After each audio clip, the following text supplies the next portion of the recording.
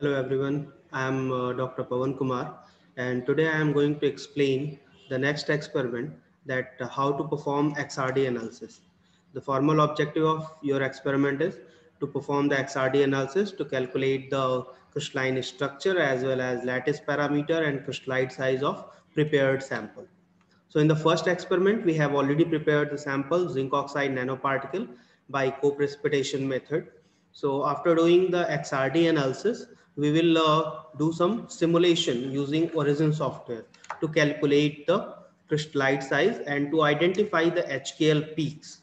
Okay. So in this experiment, you have two different objectives. One, to plot a graph, the XRD spectra that you have obtained from the XRD instrument. You will plot it, you will identify the HKL values, you will identify the phase purity. If there are any impurity peaks is present, you will identify that.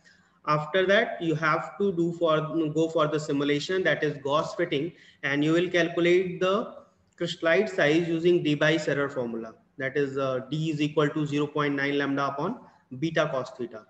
So before we go to the simulation using Origin software, I wish to show you how the instrument will looks like.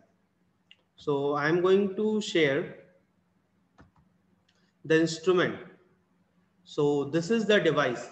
This is known as benchtop XRD. Okay.